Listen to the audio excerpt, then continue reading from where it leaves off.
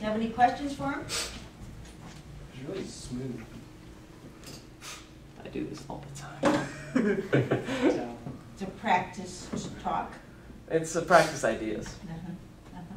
Thought some of it was still a little fast in some parts. Yeah. Okay. I think you could slow it down, yeah. Definitely. And I wanted to know how you became Buddhist. Oh, okay. I thought, you don't have to answer the question if you don't want to, Oh, you can, but I think that would have made a nice part of the speech, don't you? Mm-hmm.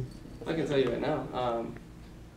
My buddy was working at King Soopers, my best friend, and he knew that I was into Buddhism. Like, I was always studying. I studied Zen Buddhism, studied Theravada Buddhism, and studied Tibetan Buddhism.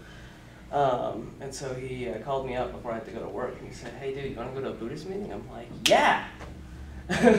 And apparently someone had gone through the line. He worked at King Soopers, and given him literally one of these cards, and told him about a meeting they were having. And so he and I went to our meeting on the first meeting on the exact same day. And it was one meeting, and the next meeting we went to was the women's division meeting, which was interesting because they were all really, really nice and they fed us. That's really the greatest thing, one of the most fun things. But you were reading about Buddhism. I was, but I actually had never First- encountered this.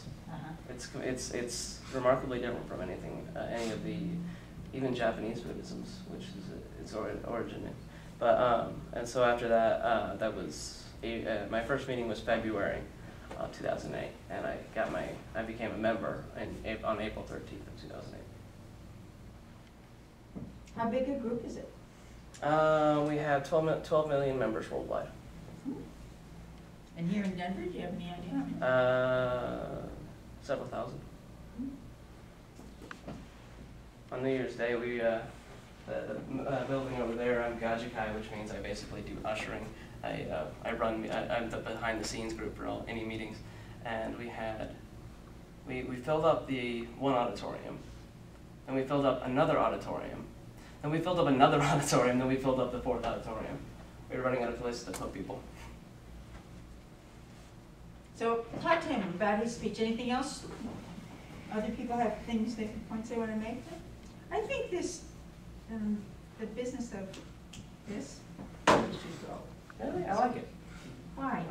Because it's something, to me, the reason I like to do is because I think it helps, it brings people's attention back. It's something that, not just me talking, I do it every once in a while just to make sure it's like every 2.5 minutes. It reminds me of the way in Mexico people summon waiters.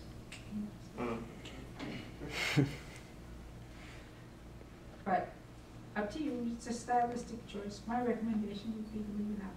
But whatever you want. Anything else for him? What's the translation for that? Devotion to the mystic law of cause and effect through sound. Do you know the Chinese? Where they translated it from? It translated it originally from the Sanskrit version, the Sanskrit Lotus Sutra, into Chinese characters through Tian Tai, and then eventually read through the Japanese interpretation of the Chinese characters. So they just chant that single thing for hours?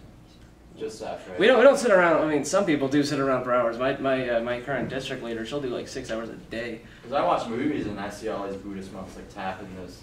I don't know what it is, but they tap something and they just do a single chant. There's a lot of they're actually in terms of Mahayana Buddhism. There's a lot of different chants that people do. But we firmly believe in the idea that you shouldn't just sit around and worry about yourself. You should go out and actively try and change the world. So we'll chant for a bit. We'll do morning and evening stuff. Are you supposed to think of something else while you're chanting it? Or? No, it's, you work out your problems. You work out your life.